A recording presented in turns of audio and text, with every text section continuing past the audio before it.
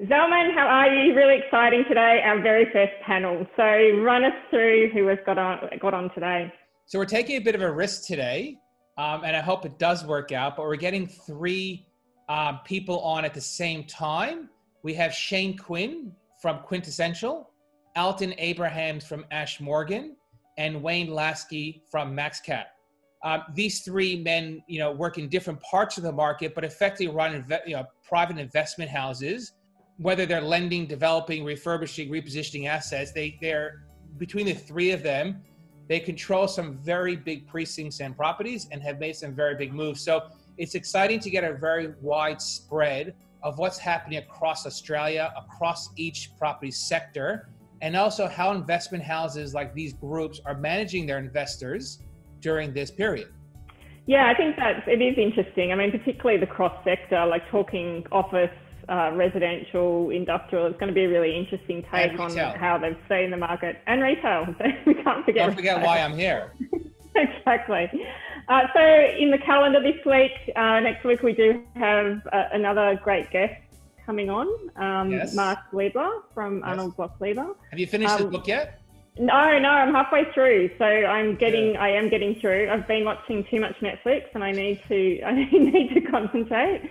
Narita, and we should wish each other luck on this panel discussion, because it could be a big, argument on whose market is better and whose investment house is bigger, or it could be a pretty productive. They're three very, very specialized and successful individuals and companies that have really shaped certain sectors of the market. So I feel very privileged, and I know they're all coming on to to be interviewed by you, and I'm just here for the ride. But I feel very privileged that this is happening this week, and we're continuously evolving. If anyone has any suggestions of who they want us to interview or how we can improve our interviews, I got some feedback last week that my voice was going in and out, so I got myself a microphone. So we do read the feedback, we do appreciate it, and we are trying to make this as productive and informative as we can. Great. All right. Well, I'm looking forward to this, and I'm looking forward to some really strong opinions. Thank you all for coming on. It's just so great to have you on. We're looking forward to some very, very strong opinions, as we know that you all do have strong opinions on the market and also on the various sectors of property. Starting off though around COVID and how you guys have been coping through it. So I'd just maybe we'll start with you, Alton. So, how has your experience working in the industry, working throughout your career, prepared you for COVID? Look, I think for us, I don't think anybody could be prepared for COVID sort of, emotionally. It's been a pretty sort of, I guess, surreal experience to think that, in 2020, the world's been sort of brought to a standstill by a virus. I mean, there's obviously very smart people who saw this coming. I'm not one of them. But I think, look, certainly the lived experience in Sydney is very different to Melbourne from a day-to-day perspective. Look, from a work experience, what sort of what experience and what lessons we've learned from previous crises that prepared us for this. I think the GFC from a property perspective was much worse than this. That was a debt-driven expansion. The retracement of values was pretty severe and reasonably quick when it became clear what was going on. We haven't seen that much of that yet, I would stress. And the lessons we learned from that period was keep your gearing under control. So we've got average gearing across the portfolio of under 50%. With where interest rates are at the moment, that's left us in a pretty strong position. So I'd say that probably the biggest lesson from previous crises was manage your gearing and keep your gearing under control. Great. How about you, Shane? You're obviously in Melbourne. You're in lockdown at the moment. What lessons have you learnt throughout your career that's really put you in good stead going into this crisis? Yeah, I guess going through the GFC and cycles prior to that, the thing you've got to continue to do is look outward. I think in a crisis, people start to look inward And you can lose opportunity. And there is opportunity in crisis, which is, it's there to be taken. So as a group, we're continuing to double down on our marketing. We're going harder in terms of communication. And very fortunately, our business has been built internally on culture. So we're doubling down on all of those things. But we're probably a little bit different in terms of our thoughts at the moment. We think there'll be a lag in terms of real opportunity being coming to the market. We think everyone's bunkering down at the moment, and there will be opportunity on the other side of this, but when that is, I don't know. But we're taking all of those learnings and continuing to try and be positive and look outward. And again, that's not a false hope. It's not fake hope. That's the way the business has been set up to continue to look forward for that opportunity. And I think our team's digging in and doing a good job. Yeah, I mean, I agree totally that maintaining confidence is such a key issue now, particularly in Melbourne. Wayne, you're also in Melbourne, and yesterday you mentioned as well that communication was such a key for your clients. So are your learnings quite similar to Alton and Shane, or is there something else that sort of has come through over the past few months? I mean, I would concur with the other two guys for sure. I mean, I think we started our business in 2007.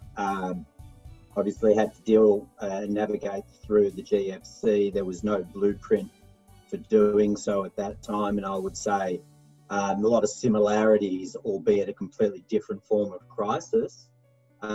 Similarly, no blueprint to navigate through these times. So, having agility and being able to operate with equanimity, which, is what Shane was outlining, which is maintaining that outward perspective and looking for opportunities, is precisely what we've been doing too, Nerida. If the three of you could sit down for a meeting with Daniel Andrews, Josh Frydenberg, and Scott Morrison, as a collective group with your influence, what would you be telling these three leaders now? Or asking them? Yeah, I'll jump in there. I just want decisive leadership. Whatever the policies are, decisive leadership, clear leadership is absolutely paramount in crisis, and I'd be looking for that. So that'd be my 2 bit. Alton? Do you think we're getting it, Shane? Do you think we are getting clear leadership? Oh, look, I think everyone in Victoria has fatigue, and I'm not going to go there in Victoria, but I think at a federal level we absolutely are. So I guess you can read into that. I think at a Victorian level, no, I don't think we've got clear vision, and it's lacking. Alton? I think there'd probably be a discussion in 2 parts. One about sort of on the other side of this and now, and I think I echo Shane's sentiments about clear leadership and decisive leadership. And I think one of the challenges we're facing is the lack of consistency across the country. The border issues across the country are challenging. The lack of consistency in approach in the virus management, I think, is hugely challenging, and challenging for business on a whole bunch of levels, which I don't think have been thought through properly. And there's quite a bit of parochialism going on, which is a bit sad to see as being an Australian. I've never identified myself as a New South Welshman. I don't think I've ever used that phrase in my life. Aside from when it happens to be state of origin time between New South Wales and Queensland. So I've sort of been really shocked by the parochialism that's taken place across the country. I never expected it in Australia. I think the second part is the old cliche, don't waste a good crisis. There'd be 3 words I'd be talking to the leaders about is reform, reform, reform. We've been screaming out for reform as a business community for nearly 15 years, from tax, IR, planning, immigration. I think the opportunities are massive if the leaders have the courage to take them. It is a shame to have these border closures. It's such a critical thing for us to operate in a much more positive business environment. I mean, my 8-year-old knows the name of every single premier in Australia. Has any kid ever cared about who the premiers were in New South Wales? Probably the health ministers as well, I reckon. It's amazing how politics has become so important in every individual, no matter their age. Federally, there has been strong leadership, and you know, the area of federal policy that I'm probably most focused on is our foreign policy with China. And you know, it's a highly debatable point. Yes, you need to stand up for what you believe in. Do you need to take the lead globally in that approach? No, I don't believe so. And we've suffered in recent times. You know, when you've got headlines like Australia is like a piece of chewing gum on the bottom of China's heel, that is not a positive situation for Australia, but we are critically important trading countries, and you know, I'm hopeful that the relationship and the retribution phase the relationship will come on a more even footing, but it is precariously positioned at the moment. Shane, we might come back to you and just talk about our favourite sectors. All of us do have a favourite property sector, and you know, it does adjust over time. So you know, what's your number one favourite, and why? You know, why is your outlook for that sector so positive? Yeah, well, we're predominantly in office and industrial around the country, and we've loved those sectors, and office is very topical at the moment. So I guess I'll have a crack at that one first. Look, I think we will go back to office, and I can tell you I'm as dumb as a box of hammers. I need to be around smart people. So the sooner I can get back in the office and collaborate with people, I'll be doing that.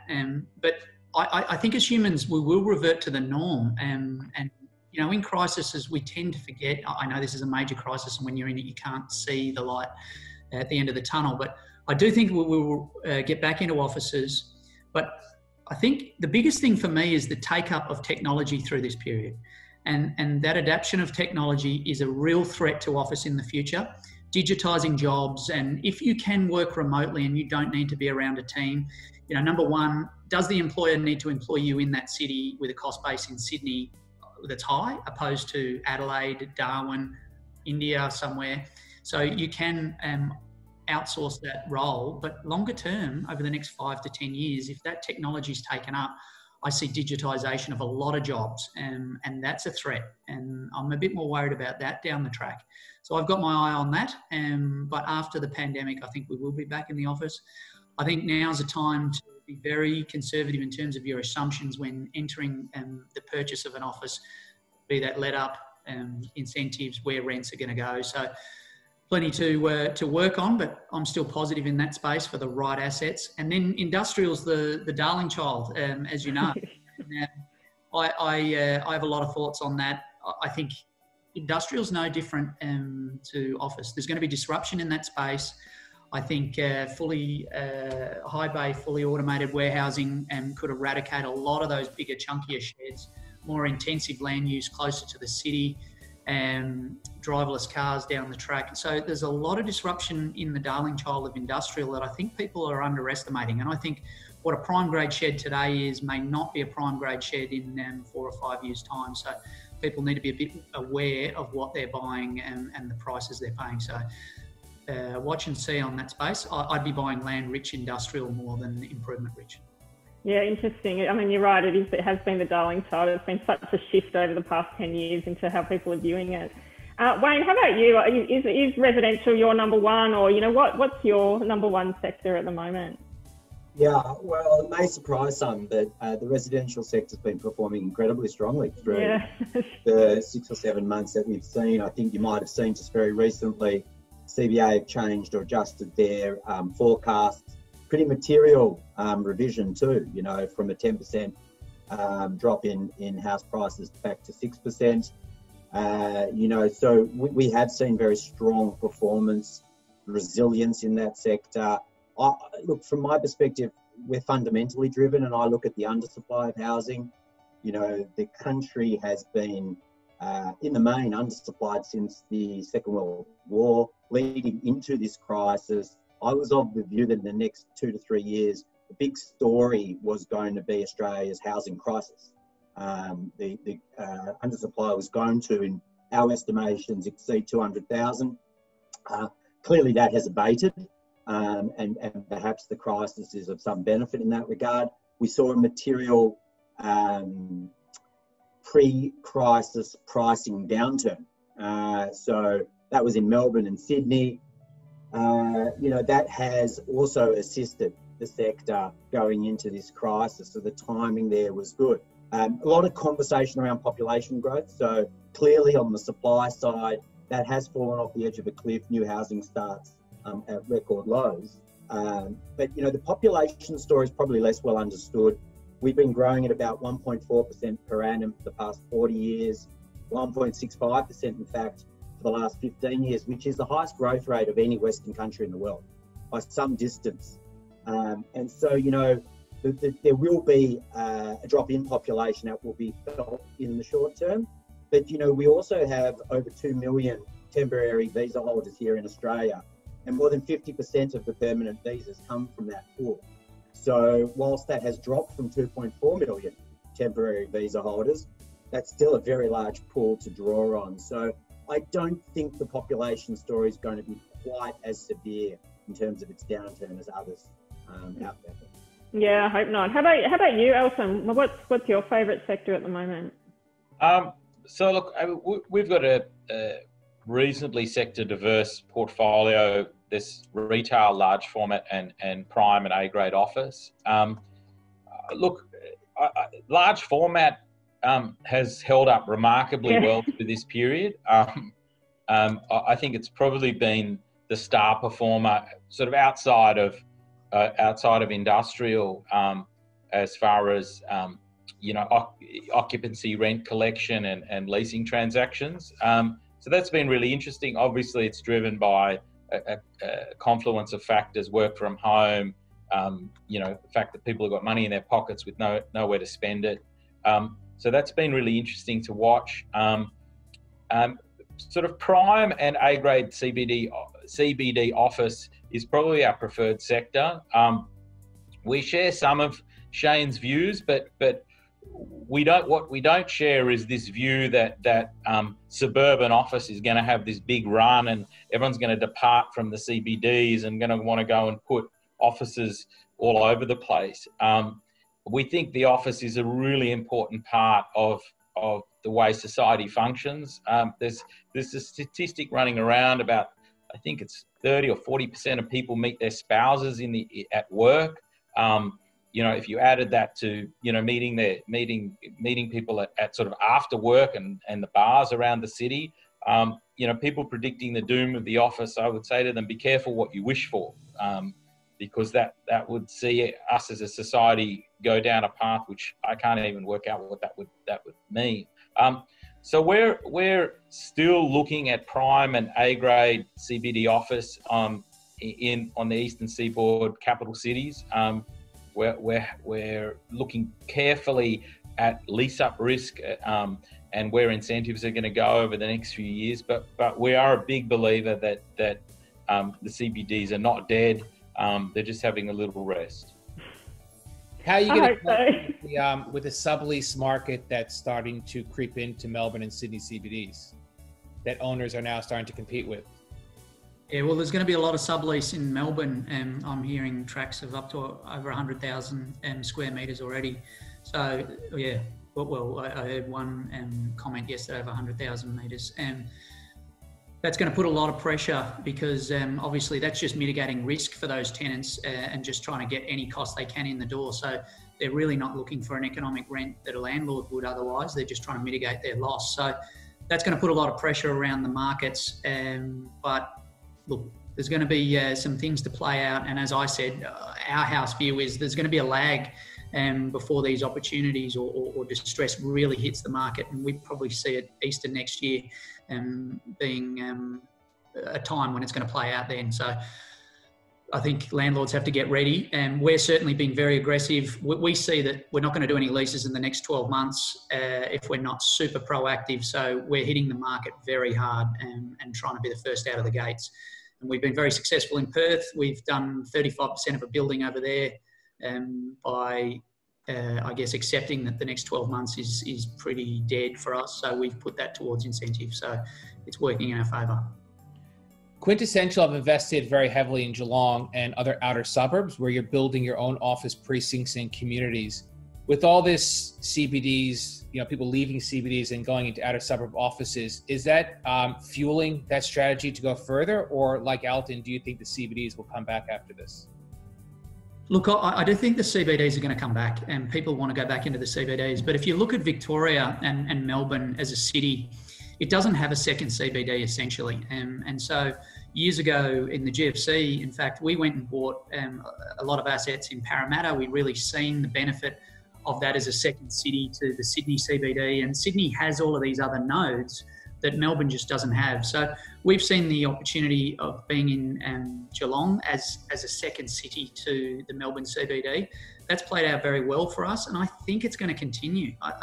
If for those of us that live in Melbourne, if you live on the west of the Westgate Bridge, to cross the Westgate Bridge is a very trying time in the morning, and that could be anywhere from an hour and a half to half an hour. So if you head in the other direction to Geelong, it's a very clear run.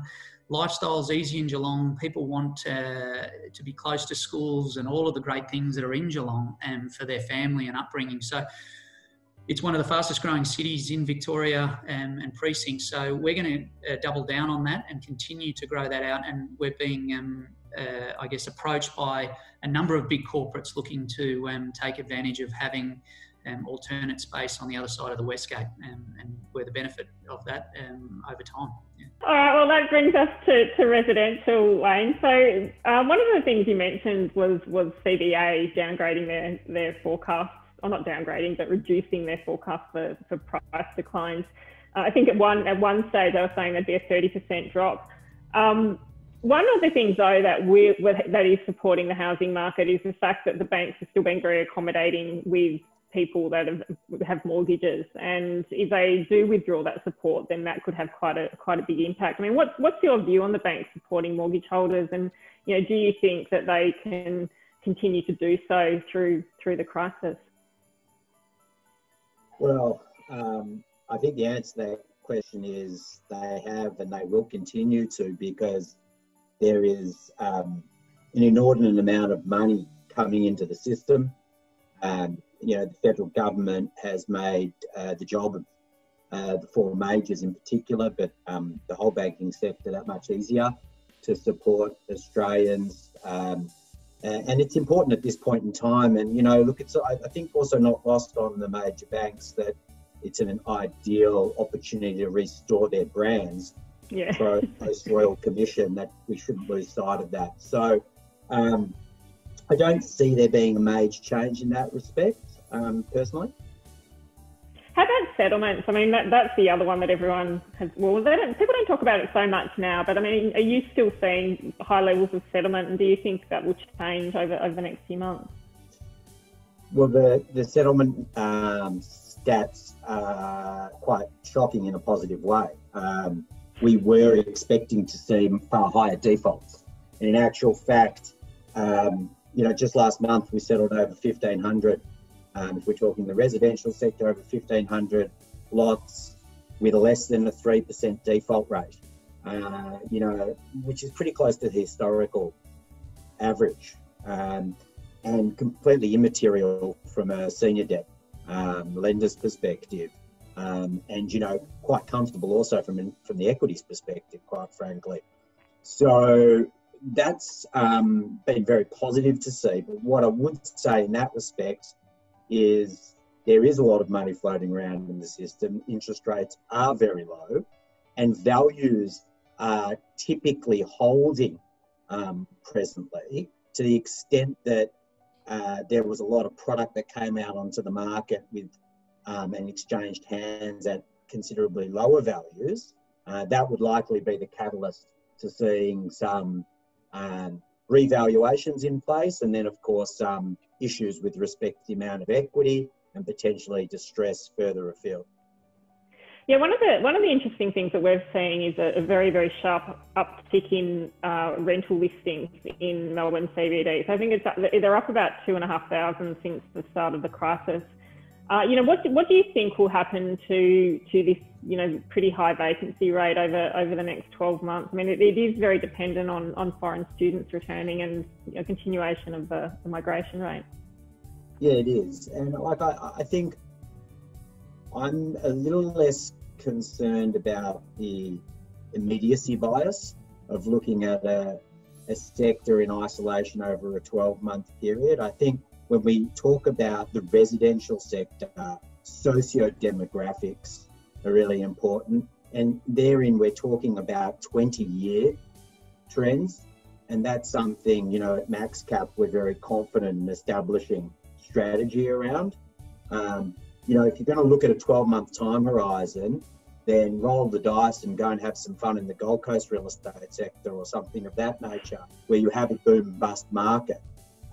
That's really not the domain of MaxCap, nor of a lot of the more experienced developers that we partner up with. So when I think about it on a broader scale, I think the big change there is more so the build to rent sector and the effect and the potential change that has, because of course I think Australians have grown up with almost a birthright, which went back to probably the baby boomer generation of having a quarter acre block, right? And ownership, even for the Gen Xers, was the only thing that mattered, right? You had to own your own house or apartment. I'm seeing a shift now, right, in the Australian psyche from ownership to the rental market. And it's really going to be the catalyst for that, I suspect, will be this build to rent market if it can get up ahead of steam, which it's clearly struggling with presently. Alton, AsheMorgan's done a fantastic job in basically recreating Docklands District with the introduction of Woolworths, H&M, Uniqlo, Hype DC, and many other major retailers, and driving that traffic with a lot of entertainment there. COVID has probably knocked that center around a little bit. What are some of the ideas of how to bring it back and when? And also, where do you see the retail market resetting itself once Melbourne wakes up? Okay, so I think there's a couple of things going on down in Docklands. So a couple of things that are going to sort of play in our favour is the amount of development happening around us, and we sort of always knew this was coming. Docklands Primary School opens in January. Hopefully the kids can go back to school. One would assume that that's going to happen. There's about 700 kids that'll arrive there first week of February next year. In addition, the Marriott, the first 5-star Marriott in the country for I think 20 years, opens in a similar time, a little bit earlier than that. There's just a massive amount of development happening around us. So that's one thing. I think the other thing is that we really only launched the fresh food component really in March, which was in the middle of the first stage of the pandemic. So most of Melbourne isn't even aware of what's happened down there. And so we really haven't had a chance to sort of talk to the market about what's down there, the fact that we put a roof over most of it, the fact that you've got probably more entertainment there than you do at some other centres or even at the casino, with the cinemas, the ice rink, the microbrewery, the Fun Lab group.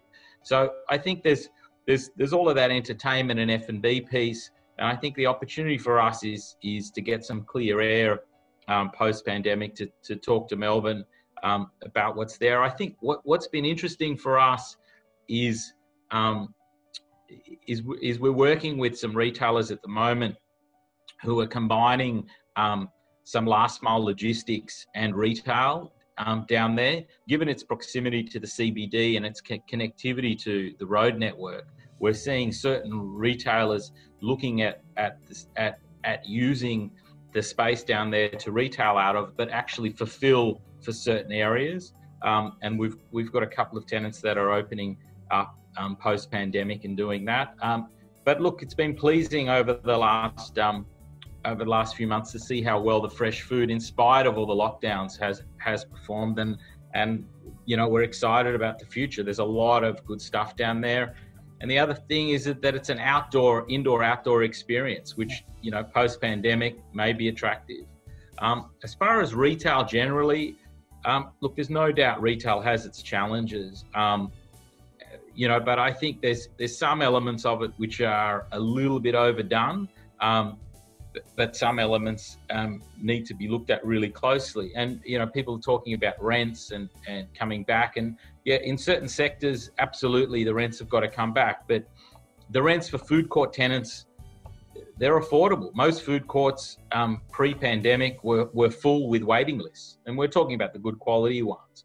The supermarkets aren't paying too much rent. Most of the other retailers, the rent levels were appropriate. There's massive disruption through fashion, and that's really going to play out. And there's an excess amount of retail space. So if retail space can be repurposed, and the retail space in some of these key centres can be reduced, I think the future is bright for well-located real estate, and I think that's the key. I think the centres that are really well located and are hubs of activity outside of just the retailing, and they bring in mixed use like residential and office and maybe potentially last mile logistics, which is happening all over which is happening in Europe, happening in America. They'll see a rebirth. There's obviously going to be properties which are going to fall by the wayside, and it's going to be very challenging for some owners. The shopping centers, of just a single standing shopping center, from what we're being told, that's not going to happen again. Anyone building a center, they're building it around a hotel, residents, office workers, and parks and schools, and they're bringing it all together. So mixed use is becoming very much a part of what shopping centers fit into now. Yeah, I mean, if you look at the trends overseas, it's all mixed use. Yeah, you've got to have your hotel, you've got to have office, you've got to have residential. You've got to give people a reason to shop. People don't have to go out of the house to shop. You've got to give them a reason to go there. So, I think it's really going to be very interesting times. There'll be, like in other sectors, there'll be a flight to quality. I mean, what we're seeing anecdotally across the market outside of, and I stress outside of Melbourne, because it's a different experience at the moment, is a flight to quality. Gentlemen, just wrapping up now, and thank you very much for coming on. But before we do finish, we just want to quickly go around and ask you, what is the one biggest opportunity in the next 12 months? Look, the biggest opportunity we see in the next 12 months is being able to potentially buy assets that wouldn't have come to the market in normal circumstances. I think what you see in periods like this is a different kind of decision making taking place by asset owners, and be it listed or unlisted businesses, making decisions about restructuring portfolios that weren't taking place prior to this crisis. So we see the opportunity for us is to get hold of some interesting assets through this cycle, and that's what we're very attuned to. Wayne?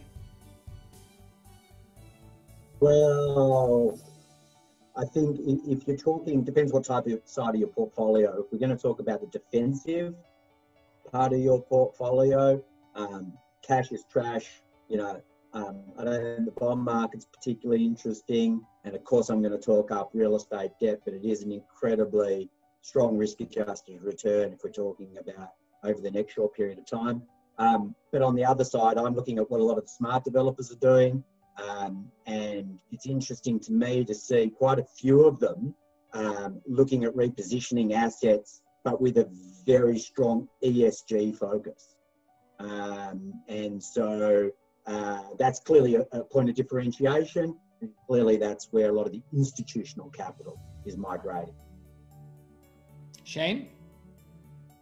Well, I think for us, we're going to really try and hone and stick to our fundamentals. And again, in a crisis, you have to pivot, but understand your core fundamentals. Ours is about finding and extracting value. I think we really want to hone our skills when we're entering an asset and purchasing as to what's our competitive advantage. How are you going to be able to lease that space or attract the income into the building opposed to everyone else. It isn't just about buying well, which is going to be tough because the world is awash with liquidity and it continues to be awash with liquidity. So it's going to be looking for a home. So I think as businesses, we're honing our skills back to what it is that we're good at, having a competitive advantage and being aware of what's going to differentiate you in the market, and really look for things that are land rich rather than improvement rich, because disruption's coming to all sectors. So if you have great quality land that you can pivot that asset to, and you've got a competitive advantage to extract value, I think you'll do very, very well. But again, for us, we think there's a bit of a delay. We think Easter next year we'll start to see some real opportunity, but time will tell. Thank you, Alton, Wayne and Shane, coming on today. It was such a delight to talk to you.